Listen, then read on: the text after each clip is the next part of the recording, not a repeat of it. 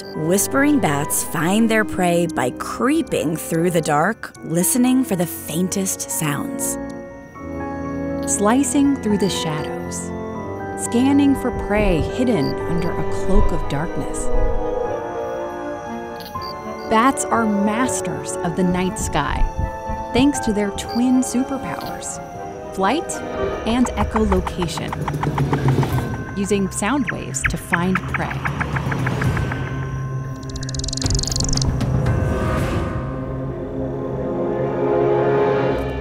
So, what the heck is this one doing?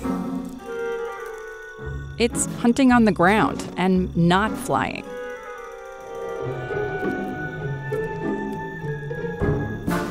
Kind of an undignified way to catch a meal, isn't it? I mean, for a bat.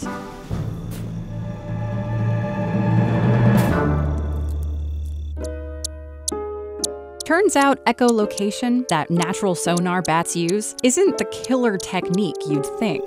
Like it's not actually that sneaky.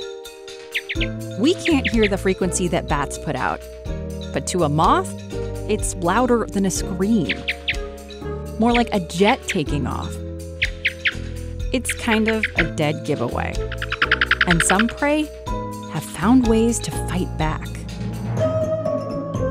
This tiger moth is loaded up on a diet of toxic plants that make him disgusting to eat.